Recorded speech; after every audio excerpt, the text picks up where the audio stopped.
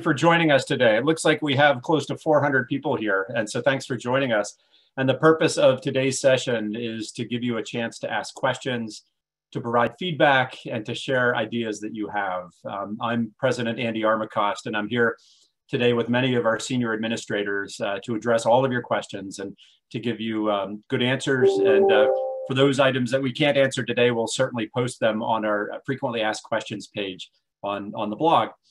But let me begin by taking just a quick moment to express my gratitude for all of your hard work. Faculty and staff members, you've really kept our mission moving forward here on campus. And so again, let me offer my thanks. And I know it's how tough it's been with all the precautions we've had to take to minimize the risk to you while we operate on campus. But as we continue to deliver the best possible education to our students, we are undoubtedly impacted by these restrictions, but my hat's off to you for making such great things happen throughout this fall semester.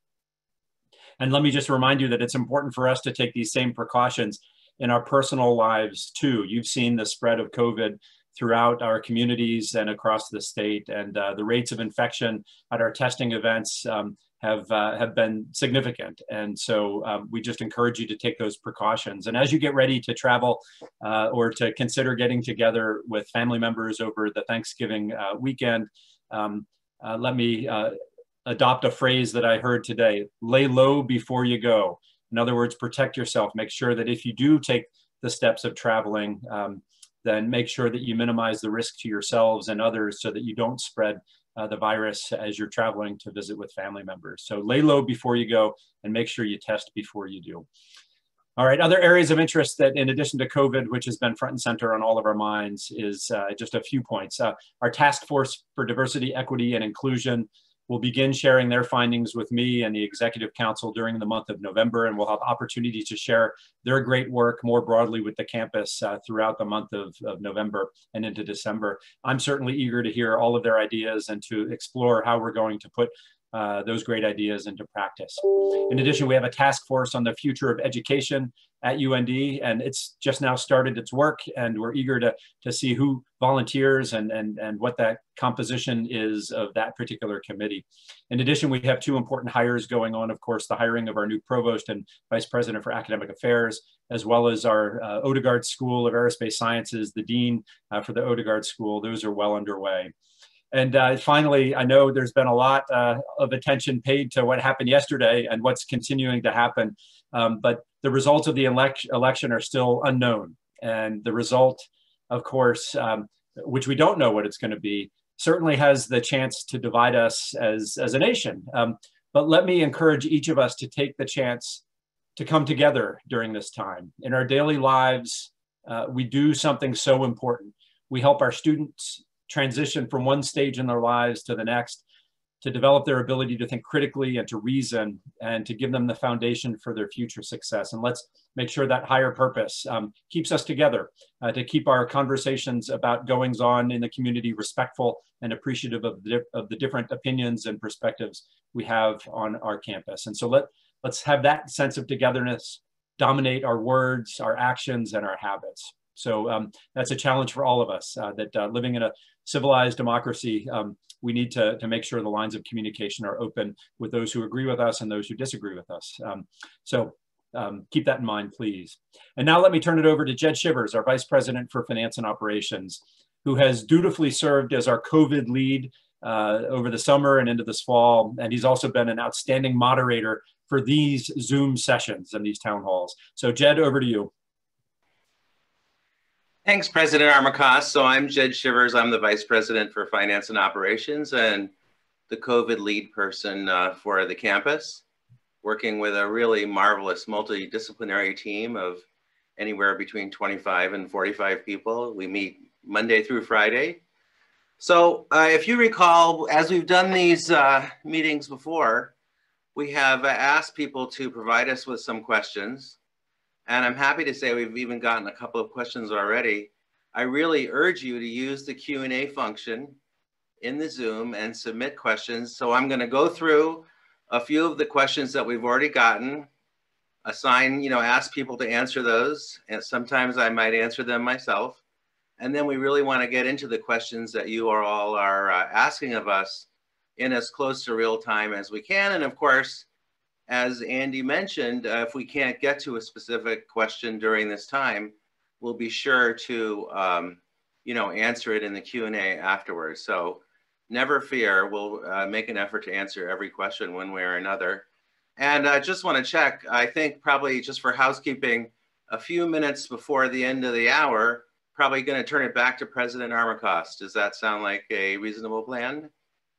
Yep, that's the nod. Okay, so with that, let's get on to some of the questions that people have asked, and please do send in those questions to the Q&A. Now, I think for this question, I'm going to turn to Rosie Dube. This is something that I've also been involved with also. But I think it's clear that vaccines are coming. The timing is somewhat uncertain. Probably fair to say that the initial set of vaccine that the state gets will be probably given to the most vulnerable population of the state. So you can imagine it going out into people in nursing homes and into for healthcare providers, et cetera. But the question here is, what will UND's role, and I think Josh Wynn ought to be able to, Dr. Josh Wynn ought to be able to comment on this too. What will UND's role be in the state's distribution of a COVID-19 vaccine? Where would UND faculty, staff, and students fall in the priority queue for vaccinations?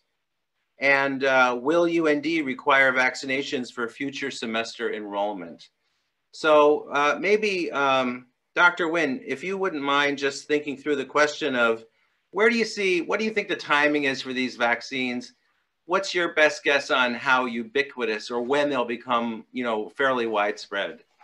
Thanks very much, Jed. Can you hear me okay? Absolutely. Good. Good afternoon, everyone. Yeah, so there's been an interesting back and forth between the federal government and the vaccine manufacturers, as you may be aware, as to when they'll be available and approved. And if anything, there was an interesting thing where the emphasis from the pharmaceutical industry is we want to make sure that the vaccines are safe and effective. And at least one prominent spokesman for the federal government was, we got to get it out there tomorrow. So it was almost like there was a flipping of positions. As a matter of fact, there was an editorial in the New England Journal of Medicine, and the title of the article was something like "Up is Down." But given that, I think the realistic expectation is that around the first of the year, it's likely or possible that vaccines will be available. The state of North Dakota is working on the distribution plan almost literally as we speak.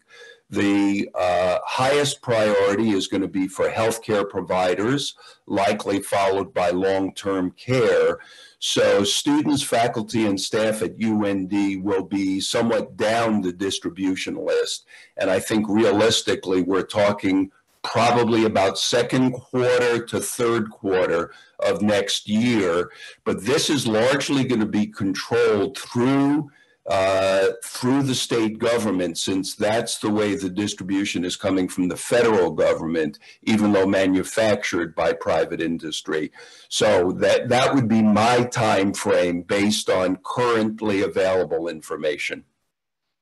Thank you very much, Dr. Wynn. And Rosie, if you would just comment quickly, where do you see the role of the Student Health Service playing here? So, for example, I know in flu shots, it's the Student Health Service that's a primary provider of flu shots. And I should note that we did buy a nice minus 80-degree freezer to store these vaccines should they become available to us. Student Health will be active in administering the vaccination once it's available. We currently are meeting with our community partners about the prioritization lists and the state plan that was submitted for vaccination. So yes, when we're able to vaccinate, we will be out there to vaccinate. We also will be potentially assisting the community in their efforts as well. Thank you. I think one of the things about this, people talk all the time about COVID fatigue, but there's no question that this extraordinary situation that we all find ourselves in takes its toll. So I think one question which I do think is important to address, and I'm going to ask Peggy Varberg, our AVP for Human Resources, to talk about this briefly. is faculty and staff are at real risk of burning out after a long summer and fall. What kind of mental health resources are available for faculty and staff? So we know that our employee assistance program is always available, and there's contact information that's on our website about that. We also have a multidisciplinary group working on this particular topic to maybe offer some webinars or some roundtable discussions and so forth, hopefully occurring one this month and one the beginning of next month, and then more after the first of the year, to help us all talk about how we're feeling and the different issues that we're facing, COVID related, with stress, with working remotely. Additionally, with the elections and the outcome there, that's caused a lot of stress as well. So we do have those things at work right now. Thank you, Peggy. Next question I'd like to address is for Provost Storrs. And this question is, and this really, we're getting into the admissions issues for the following semester.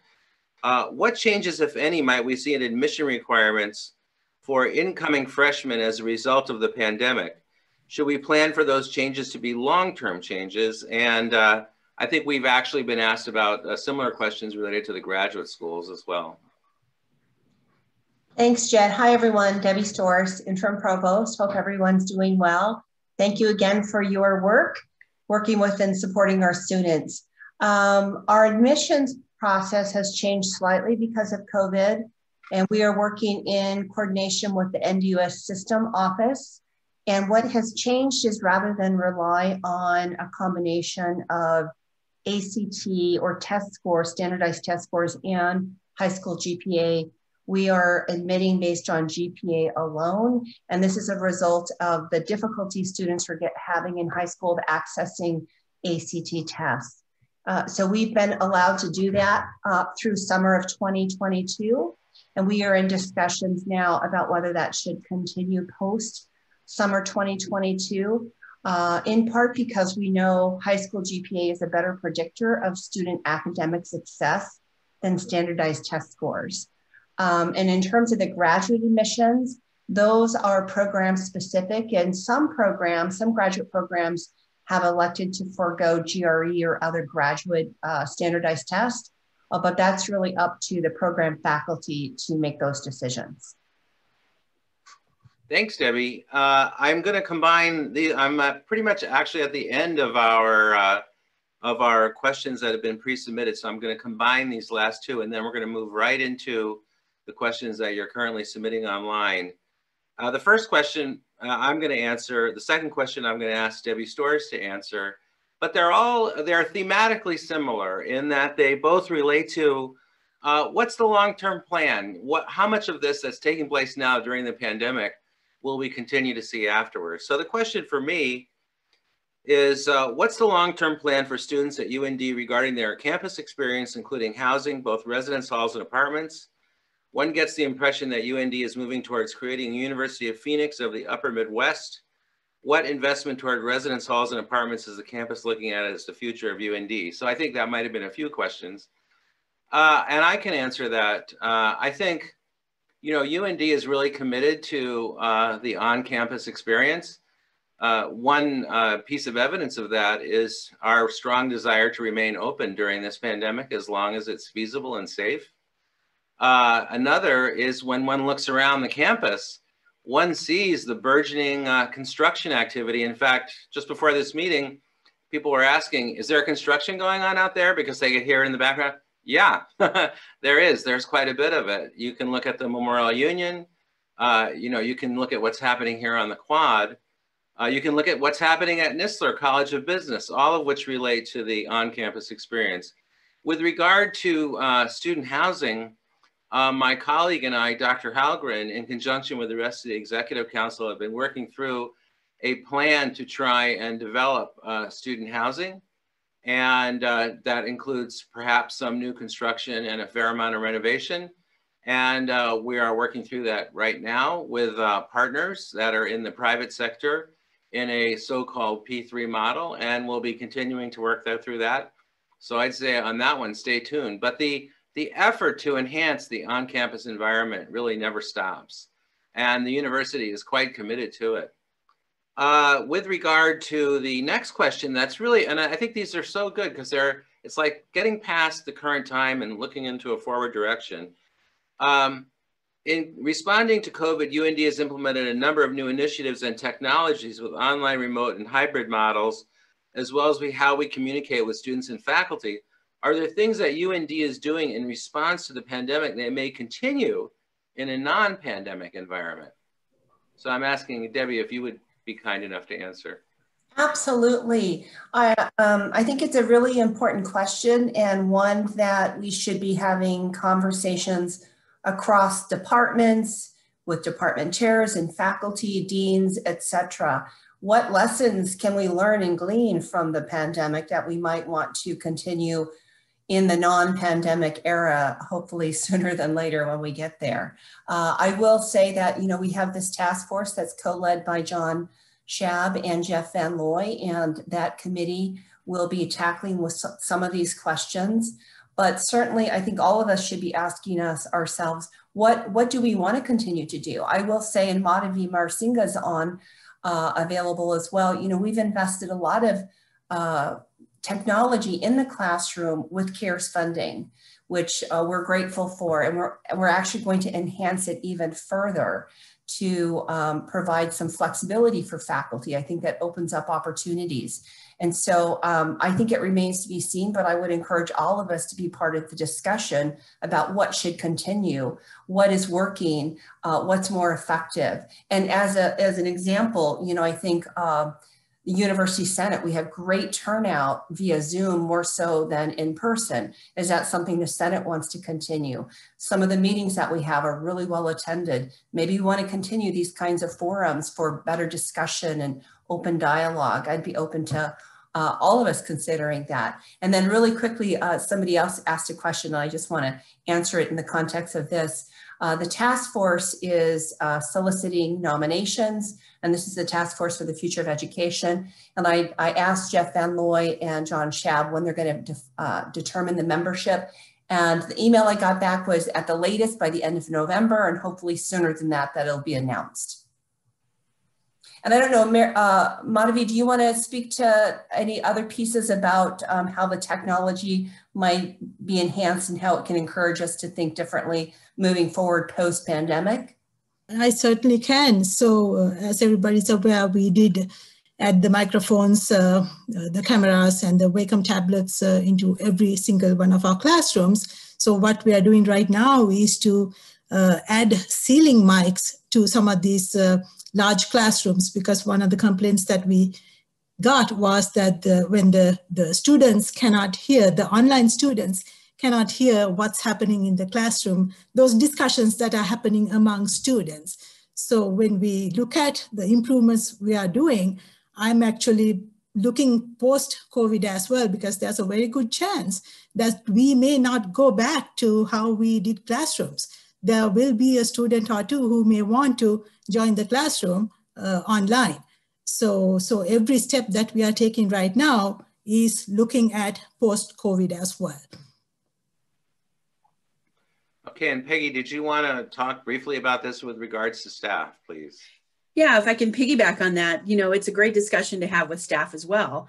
We've proven that this really works well in most areas. I mean, we have some positions, obviously, that can't function off campus, but we have many that can. And so this is a great opportunity for us to really review our staffing patterns and how we recruit positions, and potentially offer more opportunity for folks to work remotely from different states.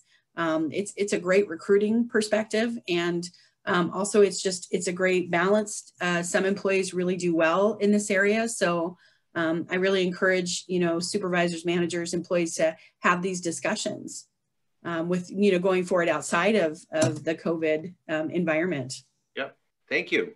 Okay, why don't we get on to the questions that people are sending us on the fly here. I'm just going to run through as many of these as I can. And on this first question, I'm going to turn to myself and I think Andy as well. And this is a question which we've answered in the past, but I think it's one that actually it's so important and understandable. It does deserve repetition, which is, do you have a threshold of new cases per day in the Grand Forks area that will trigger a closure of campus? And I would say, you know, they always say consistency is the hobgoblin of small minds, so call me small-minded. But one of the things that I think we've been quite consistent about is that the number is not really the only factor that we look at. We're really looking at what's going on in our community. We're looking at our relative positivity rate compared to the community. We're looking at whether or not our contact tracers are able to continue to contact tracing, because that's frankly a marker of whether or not we have some control over what's going on in our immediate campus community. We're looking at what the status of the health system is. And I would say that we're getting to a point where, you know, we're starting to feel some of the stress here. There's just no two ways about it, no denying it. And the only other thing I would add, and then I'm going to turn this question to Andy, is I think it's something that we evaluate all the time, and really are trying to figure out, you know, when do we do this, and what do we gain by doing it, et cetera. So Andy, if you wouldn't mind also. Jed, that was a great answer.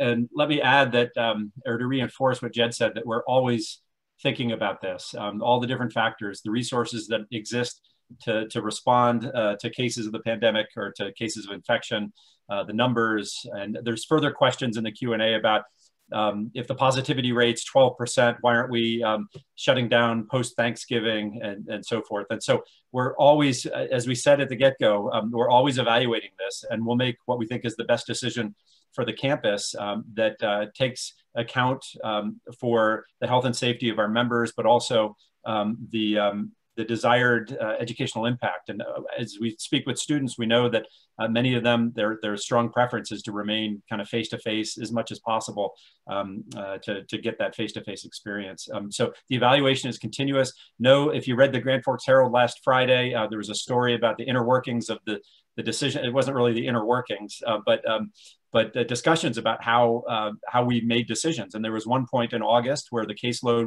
was meteoric, and we were very close to making the call to go online at that point. And I'll be frank, two weeks ago when the governor indicated that contact tracing was going to be shut down and they weren't going to do contact tracing, and we were seeing rates that were increasing, that got my attention as well. And we were on the verge of going online at that point until we got relief from the state to allow us to continue that important contact tracing. So we're monitoring all the factors that Jed is talking about. But again, principally, we're concerned first and foremost for the health and safety of the members of the campus, and that will drive our decisions. Thank you.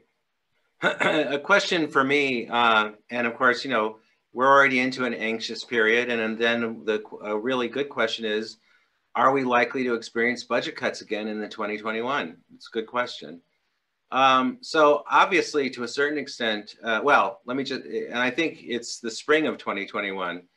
So I'm thinking that we're talking about, well, I'll take the question literally first.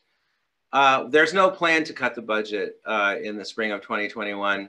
If I would say that we are forced to close during that period and we get into issues of lost revenue as a result of the pandemic, then such things are possible. Would they be budget cuts? You know, it depends on what's going on. We would really have to look and see what sort of federal avenues are available for relief before we made decisions like that. If you think through what happened in the fall, lots of places cut their budgets very substantially going into the semester that we're in now, because they had to throw all kinds of money at COVID preparedness. They had to, you know, they were posting deficits on their operating side. Even Harvard University went from a $300 million profit to a $10 million loss, as reported in the New York Times. So, you know, there were wild swings that were going on, forcing cuts. In our case, coming into the FY21, we did some budget reduction as a function of projected lower enrollment and projected lower student credit hours. So, you know, that would be the thing that would be a trigger for me. Going into the July, in other words, the following fiscal year, really the question is going to be, what does our enrollment and credit hours look like, and what's the state's plan concerning the operating budget. Let me just get to my next question. This is one for Provost Storrs. When will the members of the Future of Academics Task Force be announced? I just answered that, Jed, per Jeff Van Looy and John Schab, at the latest by the end of November, and ideally by mid-November. Thank you. Sorry about that. That's okay. Here's a question for Rosie or Eric. Who do we contact regarding COVID-related concerns? There seems to be no clear policy on positive cases within the university. It's an interesting question because generally speaking, when people are identified as positives, they're hooked into the contact tracer network, who in turn contacts those individuals individually and then proceeds to contact the close contacts that they've had. Sorry, but that's really what it is. So, and I should point out, because my name is on the website, I get many queries as well, and we field them to various people around the university as appropriate. So I'm hoping that there's not too much confusion about this, but if anybody here, and particularly Rosie and Eric, would like to elucidate further, that would be great. This is Rosie, and I'm the clinical director of response for COVID. I would like to make sure that people know about our COVID blog on our website. There is a dashboard that is public facing for you to see our positivity rate. All that information is out there.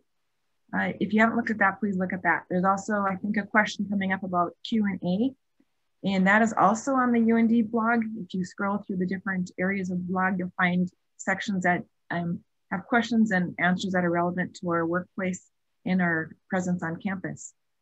If you have specific questions too, I'd encourage you to approach your supervisor. I have contacted like my HR department for our department frequently on different things. As Jed mentioned, emails come directly to him, they come to me. David Dawes receives them from UND Info. Those are avenues that you can access also for your questions. And really, if you have a question about if someone's positive or if you're positive and need assistance working through filling out the online reporting form, what does that mean for your office environment, who provides extra cleaning, you can always call the Office of Safety and we will walk you through that process and line up the cleaning specifically for that area through facilities. Thank you. So this is a question, it's an interesting question around travel, and I'm going to sort of direct this question probably to a combination of Josh Wynn and Debbie Storrs and Andy Armacost. Question here is, I think this is around Thanksgiving, which is why I mentioned it. With North Dakota positive test rates exceeding 12% since Halloween, why is it considered safe for people to travel home and then travel back to UND over holiday when they will only be back for a couple of weeks before they travel home again for the Christmas break?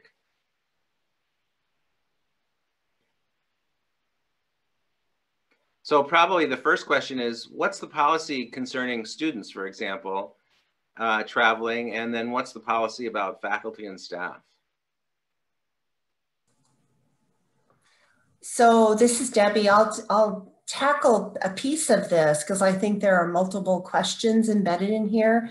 There are no restrictions on either staff or faculty or student or anybody's travel during the holiday for personal reasons. We certainly are encouraging students to test before they go home so that they are informed about their status, their health status. And then similarly to President Armacost's point, to be careful, to be cautious, and to take into consideration the situation across the state and beyond if you do choose to travel.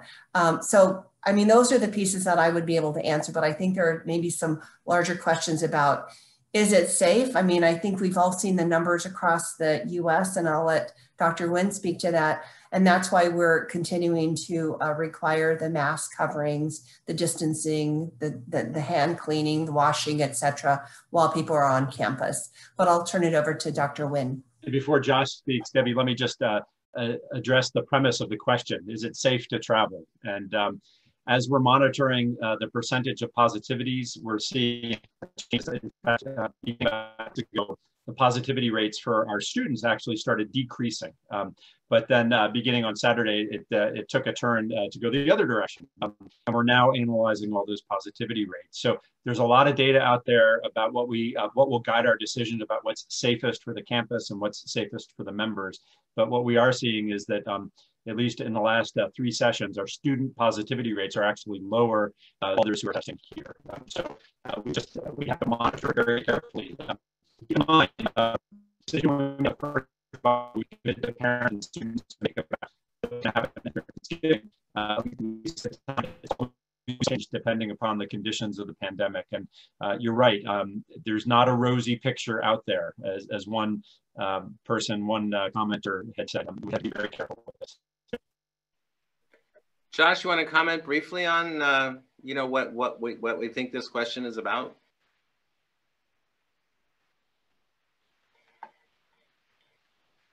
Are you? Yes, I'm okay now. The spacebar didn't work. I don't know why. So I would say, notice that Jed emphasized the word briefly. I'll try to follow that part of the question. You're supposed to laugh at that.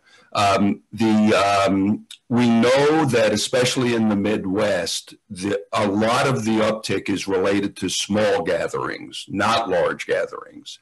And based on that, I would say from a medical, not a UND standpoint, but a medical standpoint, that I am very concerned about Thanksgiving, not simply the travel, but the congregation of families getting together. That is a recipe for further spread. So what my wife and I have decided on a personal level is, much to our disappointment, we're not going to be having a Thanksgiving dinner with our extended families. We're just not doing it. And I think that's for all of us to determine. But the medical advice would be to be very careful about gatherings, particularly if one is not able to or one chooses not to do what Provost Storrs suggested, which is to try to get tested right before it. Now, getting tested right before is no guarantee, but it does suggest in the short run that you might not be infectious. You still could have COVID, and you may become infectious hours or days after that negative test, but that would be reassuring. But otherwise, I think each of us has to ask real questions about whether this is the Thanksgiving to travel and to get together with our families. Sad to say. Thanks, Josh. I hope that answered the question. As we noted, it was sort of a multi-pronged question. And I really appreciate everyone participating and doing their best to answer. Let's go back to our academic environment. This is a question for both, I think, Debbie Storrs and Madhavi. Some students have had sporadic and sometimes frequent internet connection issues and are not receiving emails or aware that an assignment is due until it's too late. Is there any grace period of this if this happens so it doesn't hurt their grades?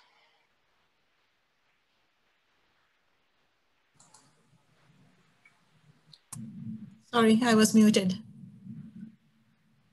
I can go first. All right. So if the internet issues are within the UND network, meaning if they're on campus or in the residential halls, do ask the students to go ahead and talk to the help desk. That way we can see what's going on and resolve it. If they're quarantine or isolation in one of the UND hotels, UND designated hotels, they can speak to the front desk at the hotel. If they're unable to do that, do ask them to drop a note to me or even the help desk, because we contact the owners of the hotels and work directly with them to make sure the network is up to par so that they can actually get their work done. If they're in other places, home somewhere away from service that we provide. If they continue to have any issues, let's see what we can do so that they can get their work done. Thanks, Madhavi. The only other thing I would say is to thank the faculty for their flexibility to the students when they're encountering such tech issues. So I appreciate that. The other piece is that, you know, we've worked really hard using CARES dollar to allocate laptops for students who qualify for them. And we're almost done with that distribution. I think we have 300 more laptops to distribute. And so our admissions, our enrollment management, and Madhavi's team is doing that. So again, it's really up to faculty to try to work with the students, and I appreciate those efforts. Thanks, Madhavi and Debbie. So now another quick one for Debbie, since we're on the topic of activities of daily living, of teaching and learning. We have had an immense number of students asking for SU grading. And if we are going to transition to the policy we had last semester, will there be a decision or messaging to students announcing this policy will not be changed? Yep, thanks, Jed. So as you might know, the Student Senate passed a resolution requesting the same kind of modifications to the SU grading policy that we implemented last year. So we have an existing SU policy, but they want the same sort of flexibility that we provided last spring. That is up for discussion at University Senate this Thursday. And so we want that discussion to happen to see what sort of questions and support we might get from Senate before any final decisions are made. Thanks, Debbie. A quick question for Vice President Halgren. I haven't received any notifications from OSRR regarding positive students, although I know I have positive students because they have emailed me. Has the process changed, or are students just not opting to have OSRR email faculty anymore? So that's a great question. So I would have two responses to that. First, the process hasn't changed at all. And so again, information is still coming out from OSRR. I think you may be right. We know that students are getting tested in other places, and so students may not be sharing that information with the university. If you hear from students that they are positive, I would encourage you to remind them that OSRR would love to be able to support them while they are positive, and the best way to do that is for them to submit their information through the VOCHI form so that OSRR can be in contact with them. If you have specific questions about your particular class or classes, I would ask that you contact OSRR directly and Dr. Alex Pokranowski, just to make sure that there hasn't been a gap somewhere and something hasn't been missed. Thanks, Kara. I really appreciate it. This is a question for probably, I'm thinking Rosie, but others can chime in as well. The North Dakota Department of Health has suspended, significantly delayed any contact tracing for anybody showing up COVID positive, limiting parentheses, limiting the effectiveness of folks that are non-symptomatic but contagious, close parentheses. Students are being told to conduct and contact, contact close contacts, not an exact science as creating quarantine efforts for close contacts that aren't really close contacts. Is close contact tracing really occurring at this point? So I'm going to turn this over to Rosie. And to preface, it's important to note, the UND community is actually different from what's going on with the rest of the state. That's why we secured a contract with the State Department of Health to have our own contact tracer. So with that, Rosie, if you could kindly provide some information on this. I would like to go back to stress that the North Dakota Health Department hasn't discontinued contact tracing. They still do inform every positive case of their positive status. And what they're doing is leading that positive case to go forward and identify their close contacts, providing them educational materials and assistance in identifying who would be a positive contacts and what to supply them for information. That all came about because of the huge number of positive cases that North Dakota has experienced. It basically is overloaded in a system that can reach out and identify, I shouldn't say identify, but individually contact each close contact. So if I'm a positive case, the state's going to call me and they're going to ask me about who I've been near, who I've been with that meets the criteria of close contact, those persons are included in my case investigation, but they do not go out and call those people. It would be up to me to do that. They still are identifying close contacts, but they're not the ones who are reaching out to them. When Jed mentioned that our university team is maintaining its past practice and what the state health department was doing, we are continuing to do that practice. Our contact tracers, when we receive notification of a positive student, will reach out to the student for the case investigation. We also will reach out to the close contacts to provide them information. They may not have a separate file in the state system as we are used to in the past, but our response really has not changed. We are still reaching out to close contacts. It really was a practice that was changed in response to the huge number of positives in our state. And unfortunately, contact tracing, we have widespread community spread now. So contact tracing has become as valuable it is to us on our campus and our individual community. It has lost some of its effectiveness in the greater community because we are no longer able to necessarily go back and identify the source of the infection because it's so widespread. So we still need to, it's still extremely valuable. I don't mean to sound like it isn't, but we have passed some of those stages of mitigation, and now we're kind of in the mode of suppression. So some of our actions change for that. In addition to contact tracing, UND is in the process of assisting other campuses in North Dakota with contact tracing as well. I might just add to the very nice explanation by Rosie that in discussions with the Department of Health, this is not necessarily a permanent decision. As Rosie suggests, once we start getting on the other side of the curve and reduce the amount of community spread, then contact tracing will be much more effective. And hopefully, with the number of positives going down at some point in the future, those resources will then become reavailable to restart aggressive contact tracing. So it's not felt that this is an all or none or permanent decision. The Department of Health earnestly wants us to get into a position, us being North Dakota, to get into a position where they can be reinstituted at some point in the future. Thank you. That what was described to me was we want to make the most effective use of our resources. And right now, that's what we have to do until we can get this under control. And then, as Dr. Wynn stressed, resume the contact tracing to the higher degree that it was.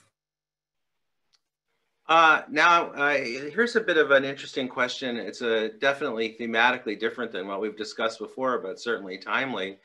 And it relates to the recent executive order that was issued by the Office of the President of the United States to change in some way the emphasis that's being placed on training related to, as it says in this question, race and sex stereotyping.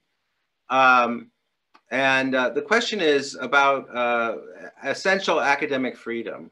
What's the university's position on academic freedom as it relates to this executive order? And for this, I'm going to turn to both Andy and Debbie Storrs. Thanks, Jed. I'll say a few words and then turn it over to the president.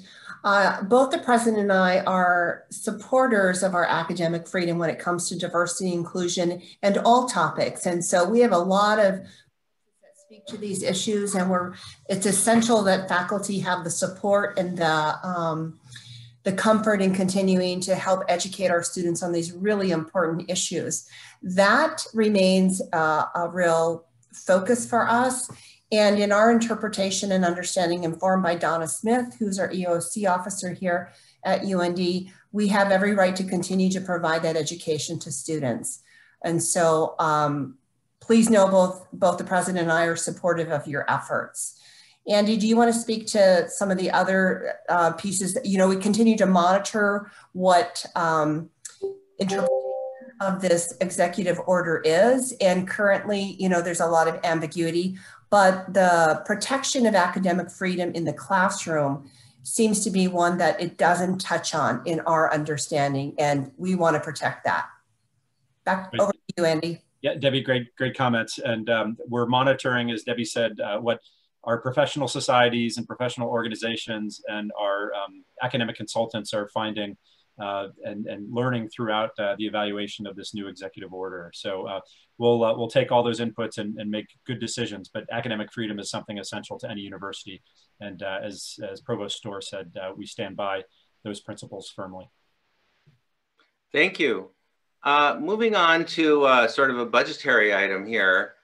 We've gotten a question that is UND considering a buyout program this year? VSIP, as we call them. And if so, when will the information be announced? So as you probably know, this has been something that we've been doing annually almost, I would say certainly since the time that I've been here, and I started in May of 2018. Whether or not there's a budgetary imperative to do it. So I think the answer is that we're considering doing this. Probably we'll be talking about it at an upcoming executive council meeting, and whatever the outcome of that decision is, we'll be going from there.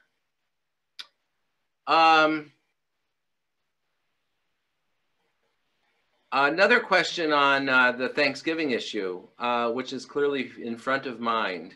Some students are not planning to return after Thanksgiving, forcing instructors to accommodate hybrid classes for those who would prefer in-class instruction.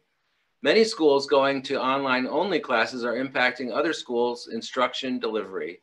Will this continue to be a disparate?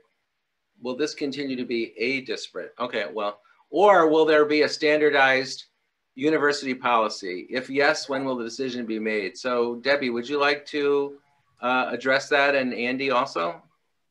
Sure. If I understand the question, the decision has already been made that we're going to continue in our current process post-Thanksgiving. So we're giving faculty the flexibility in how they're going to deliver their courses. We're going to continue to offer them both online and hybrid. So I wasn't sure a piece of that question. It sounded like the students are requesting an accommodation, and it's, yeah, Karen's nodding. That's what the question was. It's really a faculty decision on how they're going to offer those courses. And hopefully you could accommodate a student, but really if the class is hybrid and it's scheduled to have rotating students in and out, students should plan on attending. Karen, do you have any other comments? Karen Plum, do you have any other things to add to that? Or any of these requests on the part of students? I have heard from a lot of advisors that students are asking what their options are. And the feedback advisors have been giving is to talk to your instructors, talk to your faculty members about how class is going to be offered.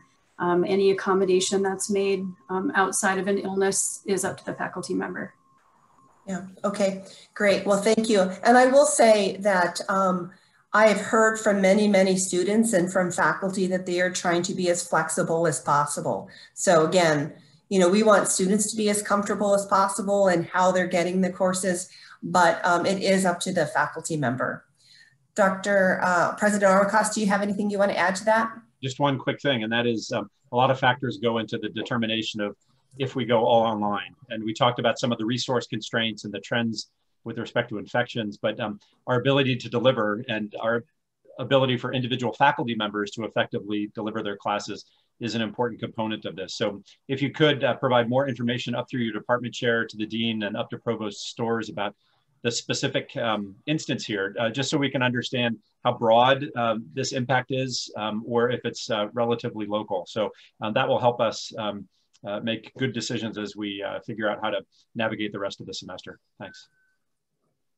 So not surprisingly, Rosie's good explanation of what's going on with contact tracing and mitigation versus suppression has generated lots of additional questions. So it's probably worth spending a minute or two on these. And I'm going to ask this of both, first of Dr. Nguyen and then of Rosie Dube.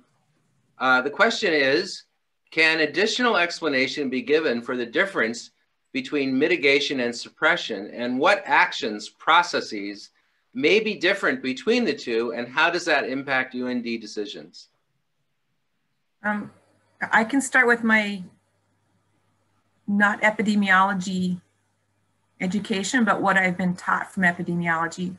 And that is that basically when you have greater than 10% community positivity rate and transmission, you move from what we call mitigation to suppression. So in my thinking, it's like we have set up all these practices to reduce the risk of spreading COVID, which is still important.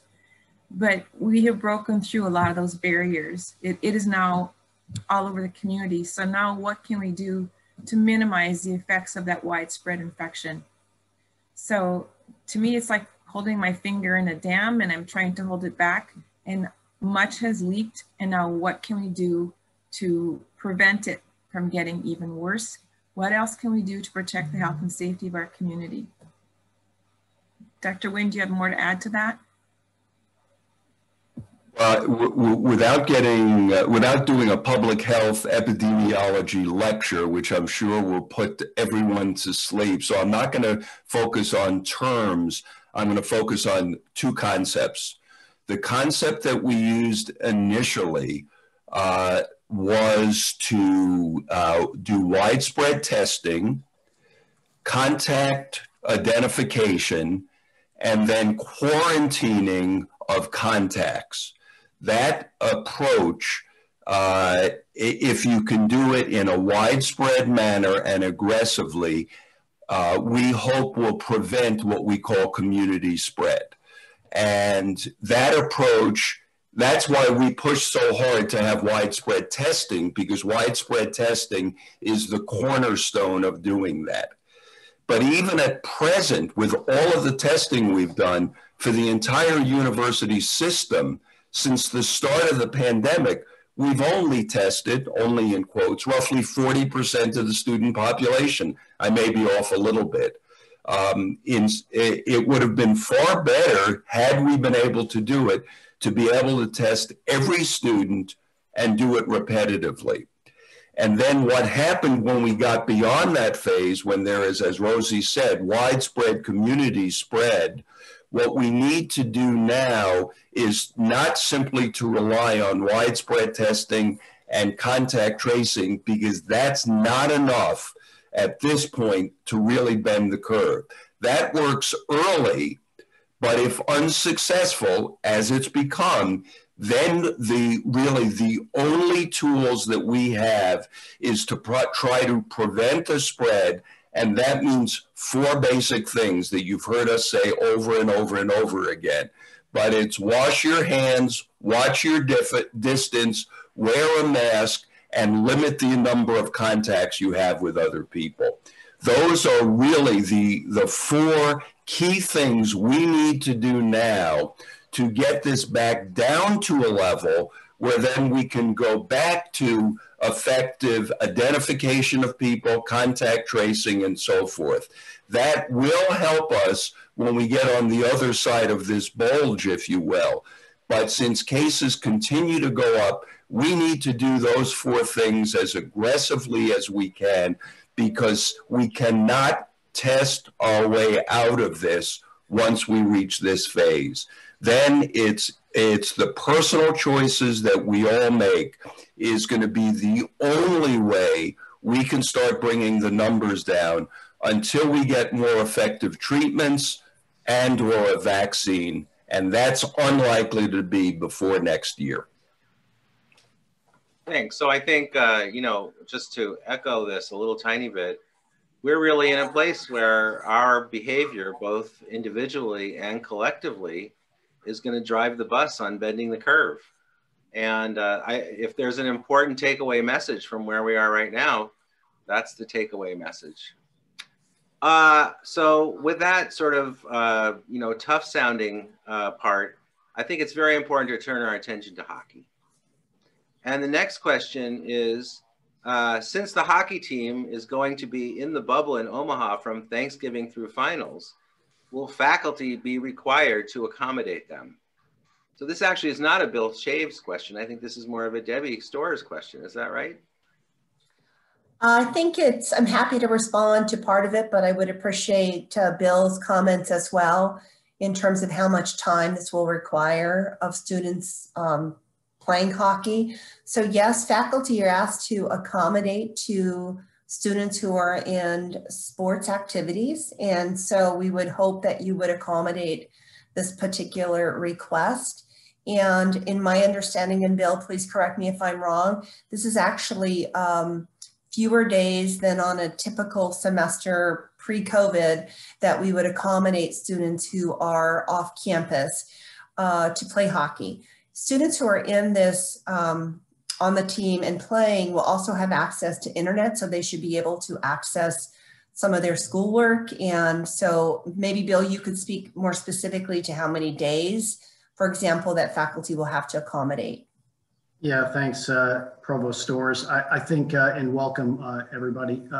Yeah, so we're really in real time right now. We don't even have the schedule yet for the games at this point, but the one thing that was crystal clear when the presidents discussed this was that all of the 8 schools that are going to go to Omaha were going to be into the finals mode to some degree. So for sure, our games are going to be limited during that time frame. And so once we get the schedule, no different than any of our other student athletes, they will work with their professors and make sure that they know exactly what their schedule is at this point in time. So more to come, but Debbie is right. Because we haven't played sports here this semester, all of our student athletes have been here in Grand Forks, right? And so at the end of the day, the missed classes have been certainly at 0 at this point in time. So, so knock on wood, we'll see if this occurs or not, but certainly it's in play for us to continue to discuss this, knowing where we are from a COVID standpoint.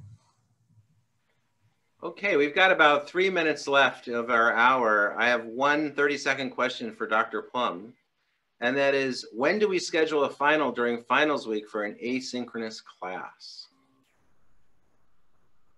So I don't think asynchronous courses are part of the finals week schedule posted on the registrar's page. Those can be scheduled around students. We would ask that there's some flexibility, not choosing one day and one time, because some students may have other courses that are not asynchronous that would conflict with that, and that would cause a problem for them.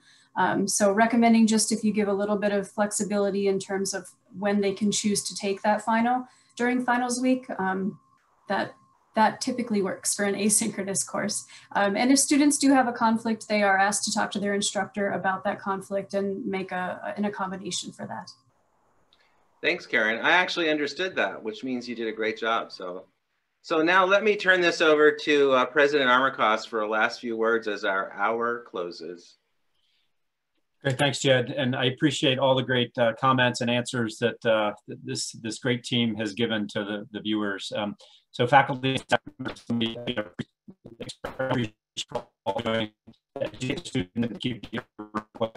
you raised a lot of great questions today in great areas. So I think each of us to think about and the rest of the course of the remaining portion of this semester. So, my appreciation for that. I would also remind you that we have another session like this today for students and their families to answer their questions and to make sure that they go into the remaining part of the semester with good information. But once again, thanks for everything that you do for UND. Thanks for what you do for each other, and let's keep each other safe. Let's cover each other.